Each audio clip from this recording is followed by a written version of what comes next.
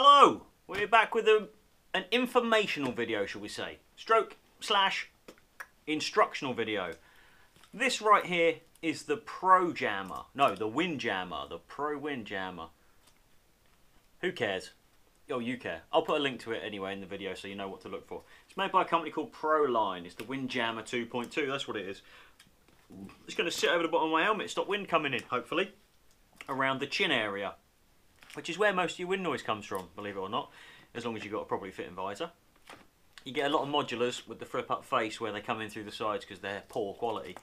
Anyway, to do this video, or to do this WindJammer, this sits like this underneath the helmet, but it's got this protective strip on it, on the silicone that holds it against the helmet. So the first thing you need to do is take that off. So we're going to take it off from here, and then we're going to start at the back of the helmet. Why would they sew that in? That's a stupid idea. Who did that? Give that a little pinch. Oh, it's sticky as hell. It's like having jam on your fingers. Right, so we need to get the back on first. And it should be as simple as line it up with the name. Ah, stuck on my fingers. And then stick it on your lid. Now it's silicone, it's not glue. So it shouldn't cause any lasting damage to your lid. It might cause lasting damage to your fingers though, because you will have them stuck to the back of your helmet for the rest of your days.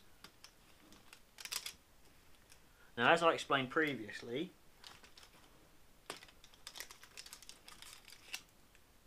this has got to go over my GoPro mount and also my my AGV Share Easy. What you don't want to do is do this on the carpet and let it stick on the carpet. Also, what you don't want to do is let it bend over and get the hairs on your arm. Right, we're halfway. I think that's stretched enough so far. So we want to keep it so it's attached to the side of the helmet and it wants to fix on pretty well. Now I cannot move my Share Easy, that's for sure, because that is bonded to my helmet with a very, very powerful substance. Get off of there, you little mug. I might be able to get my GoPro mount off though.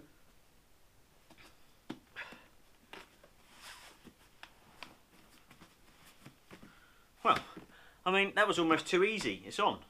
It's in place. Well, this gluey part is kind of on my GoPro, but I can actually fit that in. Oh, once I pull it out the back. Ah, crap. Stuck on the glue. Let me have it. So actually, that's no hardship at all.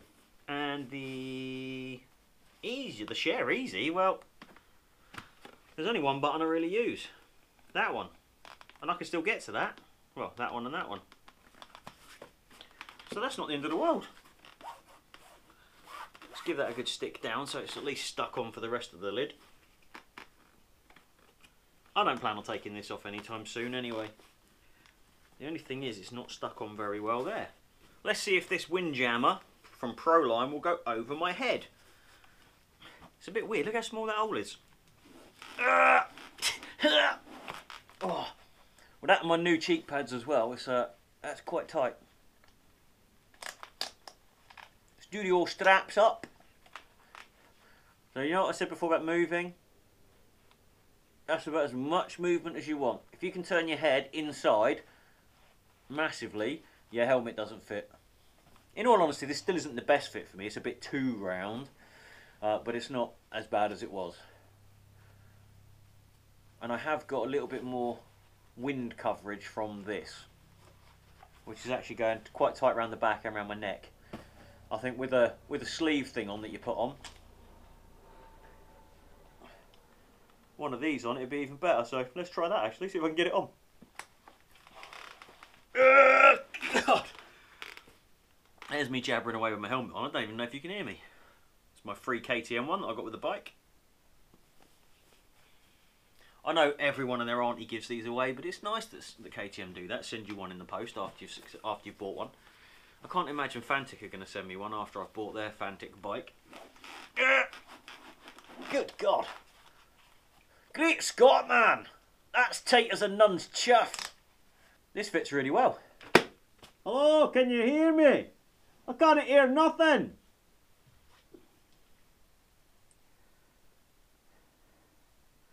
Bloody hell, it's sorted here.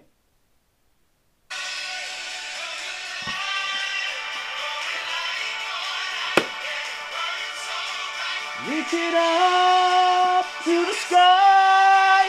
When you're so pink white, you're electrified.